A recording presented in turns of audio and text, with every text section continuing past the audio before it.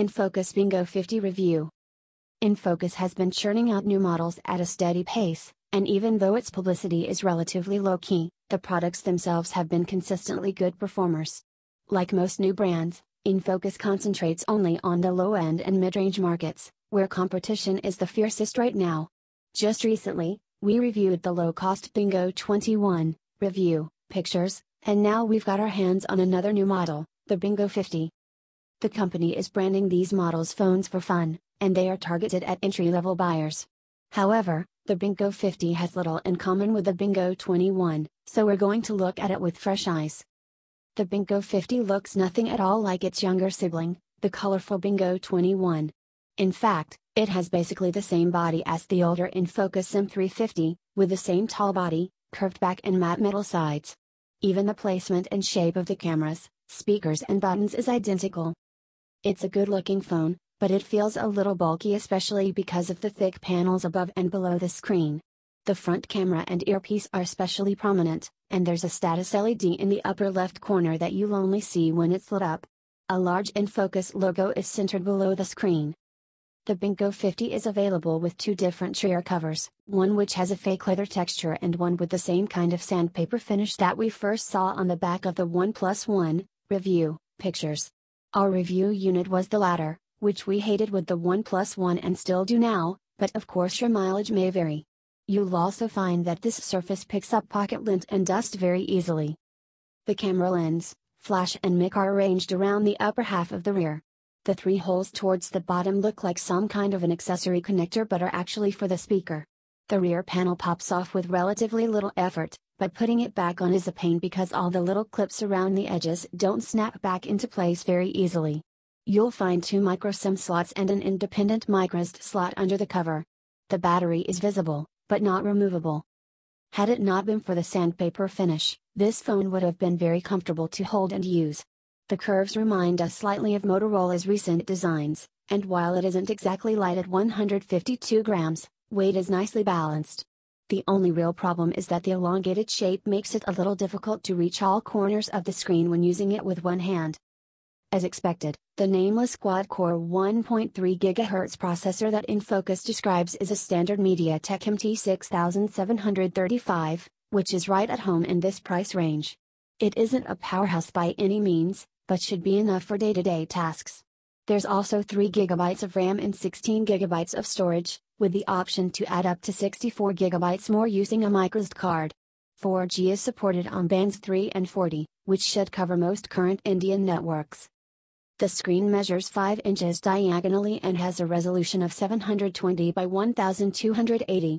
You also get Wi-Fi B/G/N, Bluetooth 4.1, a GPS, and USB OTG. The battery capacity is 2500 mAh, which seems a bit low considering this phone's bulk.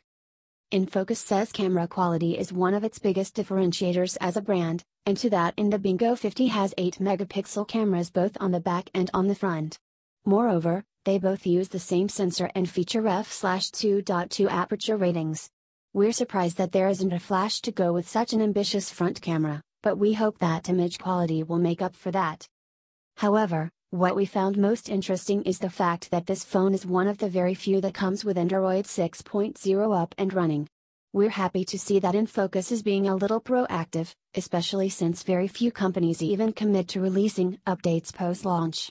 On the other hand, InFocus has saddled the Bingo 50 with its own in-life UI 2.0, which we found to be a lot less polished than the stock Android interface. A lot of Marshmallow's visual improvements are lost. We aren't fans of the scribble-styled default icons or the other available themes. The app drawer and home screens have additional functionality which you might like if you like customizing everything about your phone, including the ability to turn to a single-layered UI and rearrange the on-screen Android navigation buttons.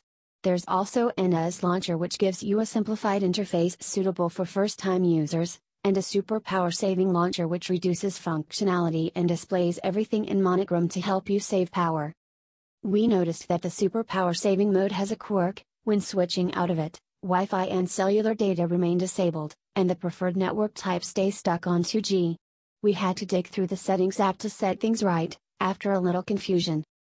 InFocus preloads some potentially useful apps, Mobile Assistant lets you manage memory usage and check app permissions. Power Detective shows which apps and features are draining your battery. App Traffic Control lets you prevent individual apps from using Wi-Fi and/or cellular data, and Backup Tool does what its name suggests. We were pretty satisfied with our experiences using the Bingo 50.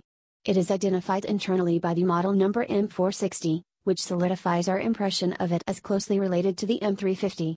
As such, we don't know why InFocus has positioned this phone as part of the new Bingo series. This phone has all the hallmarks of a budget workhorse. It doesn't offer any path-breaking new features or specifications, but is a solid performer considering its price. The display is bright and vibrant. As we expected, the MT6735 processor delivered more on the CPU side and less on the GPU side. There was a bit of lag when loading apps and flicking through the interface on some occasions. We recorded scores of 9,041 and 28,742 in Quadrant and in 2-2 respectively, while 3DMark Ice Storm Extreme gave us 3,122 points and Xbench returned 15 FPS. Casual games ran well, and heat was manageable throughout. The battery lasted 8 hours, 46 minutes in our video loop test. We were able to last through a workday but needed to recharge by late evening when using the phone for casual games and apps that need to use cellular data or Wi-Fi. Camera performance was good for a low-cost phone. Details were reproduced well, although colors were a bit washed out and brightly lit areas tended to get drastically overexposed. We were surprised with the phone's low-light photos, which came out really well. Autofocus took forever to lock and was sometimes totally off, but overall, images came out looking great. Close-ups taken under street lamps looked fantastic, and even urban landscapes taken at night were full of detail with very manageable noise levels. The front camera might have the same 8-megapixel sensor, but quality was noticeably poorer in terms of definition and brightness. Videos can only be taken at 640 by 480 with the front camera, which is extremely disappointing given the claims of identical sensors for the front and rear. The app is fairly basic, with only normal and panorama modes, and a selection of live filters.